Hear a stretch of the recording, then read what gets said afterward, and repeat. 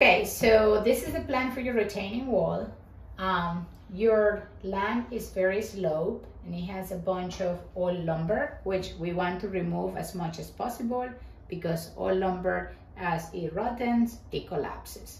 So we want to, without digging too deep, we want to clean up all that. Then we're gonna be using this posts as 6x6. What you're seeing in red is going to be concrete. We always want to have a little bit of a bedding of concrete so there's not direct contact.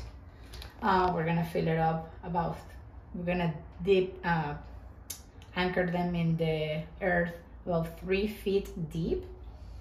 The retaining wall is going to be built with 4x6s. So those are going to be 4x6s, 4 being the deep, 6 being the high. What you're seeing there in blue is the 57 gravel. We're gonna do a little bit of a bedding before the first 4x6. Again, the idea is to, help with water flow and avoid direct contact. Clearly, it's a retaining wall. There will be certain direct contact, but you just wanna avoid as much as possible. So what you're seeing in red here is also something called geofabric. The geofabric, what it does is it protects the earth going into the 57 drainage and affecting the drainage system. This is a corrugated, perforated drainage hose that is also going to have a sock. So it's basically a sock covered in it that is going to be on the bottom of the retaining wall, all fill up around gravel. We're gonna have about 2 to 3 feet fill of gravel behind the retaining wall.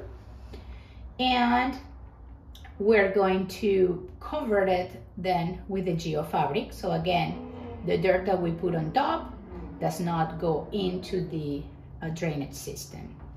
So if you see, imagine this is your pool.